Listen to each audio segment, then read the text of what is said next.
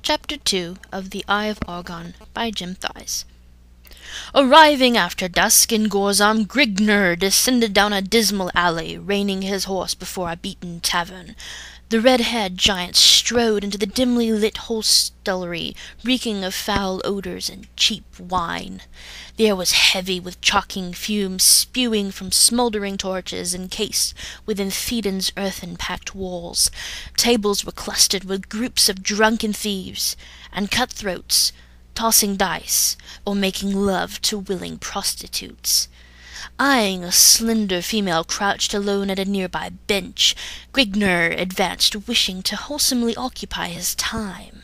The flickering torches cast weird shafts of luminescence, dancing over the half-naked harlot of his choice, her stringy orchid twines of hair swaying gracefully over the lithe, opaque nose as she raised a half-drained mug to her pale, red lips.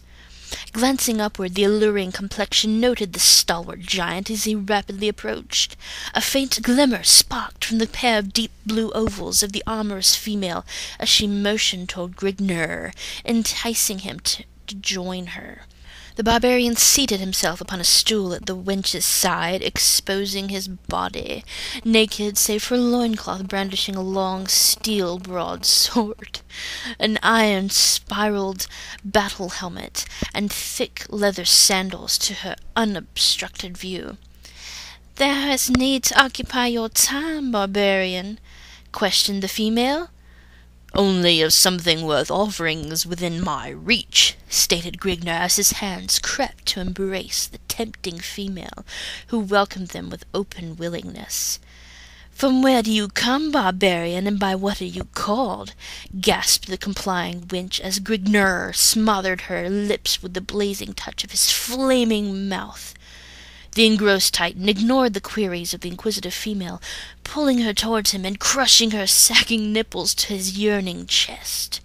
Without struggle she gave in, winding her soft arms around the harshly bronzed hide of Grignr corded shoulder blades as his calloused hands caressed her firm, protruding busts.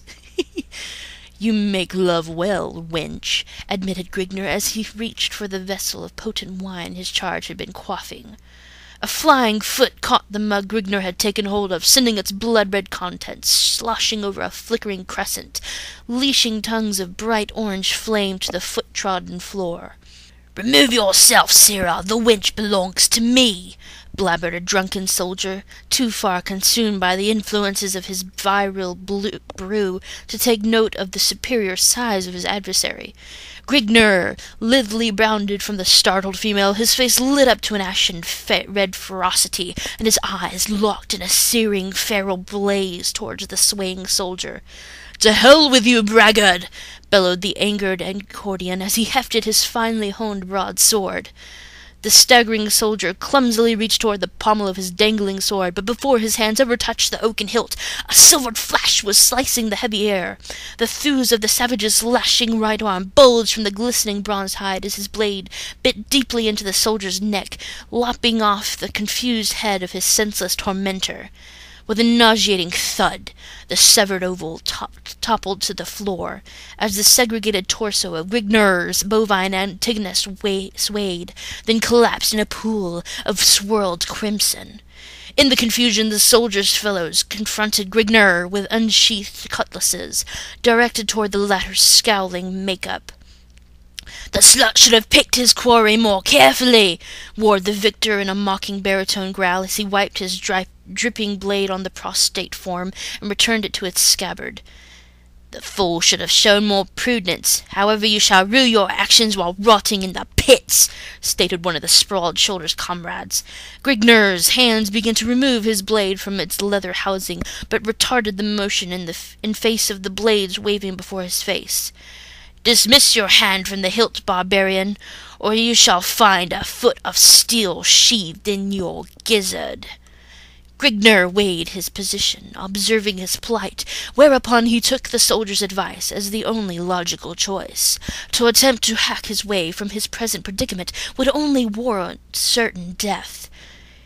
He was of no mind to bring upon his own demise if an alternate path presented itself. The will to necessitate his life forced him to yield to the superior force in hopes of a moment of carelessness later upon the part of his captors in which he could effect a more plausible means of escape. "You may steady your arms. I will go without a struggle."